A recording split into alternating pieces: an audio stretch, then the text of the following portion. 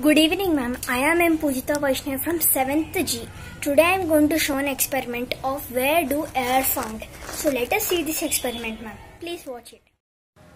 Take a bucket full of water, transparent glass and paper. Now take the paper and crumple it into a small ball. As well, same like this. Okay, now put the ball inside the glass and push it to the bottom of the glass.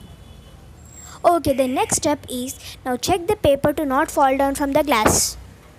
Now invert the glass and immerse in the water. Okay, immerse the glass for some time. After 2 minutes, take out the glass slowly from the water.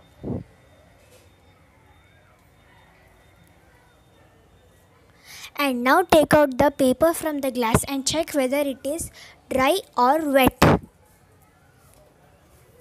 It is dry.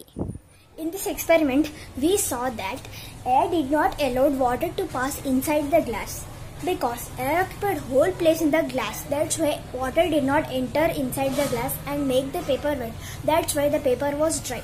So ma'am, we can conclude that when air present in a substance, it will not allow any substance to pass or enter until air goes out from that substance.